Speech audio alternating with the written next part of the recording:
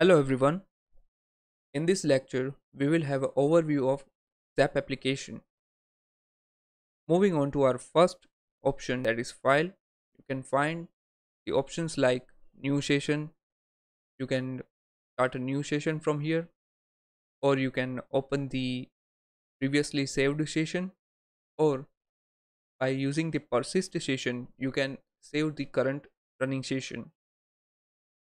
Inside the edit, you will find ZAP mode, which contains different type of modes like safe mode, protect mode, standard mode, attack modes. You can try on different web applications while you are testing it. Moving on to the view, you will find show tab option. You can add different type of tabs from here which will appear here. Like if I will click on the fuzzer tab, you can see the fuzzer tab has been added over here. If you want to view all the tabs, you can simply click on the show all tabs and you will find all the tabs are listed here, like Ajax Spider, Active Scan, and so on. Moving on to the RIP Analyze, you will find the Scan Policy Manager here. If you click on the Scan Policy Manager, you will find that there is a default policy, but you can customize your policy, scan policy, where you can set the different type of parameters like threshold, strength, and quality of the vulnerability scanning while you are conducting an automated scan on web application.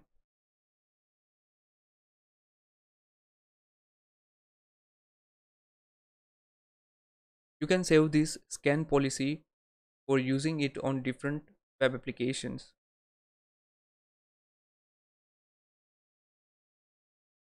Moving on to the report, you will find different options here like generate HTML reports, XML reports, markdown, JSON reports, and much more options. Inside the tools, you will find different type of tools like fuzz, Ajax Spider, Active Scan, encoder, decoder, hash, and so on. If you look at here, you will find different type of tab views which you can set depending on which type of tab you prefer, like this one. This is the default one, and this one. Now if we talk about the Burpsuite marketplace, from where we can add the additional add-ons, just like that, Zap also has a marketplace from where you can add additional add-ons. If you click on this, you will find this three color option. Just click on that and you will find this pop-up will appear. You will find two tabs over here, that is installed and marketplace. Inside the install, you will find the add-ons which are already installed on this application.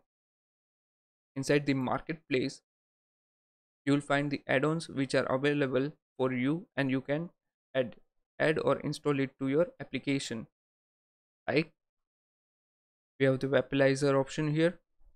Simply tick mark that and click on install.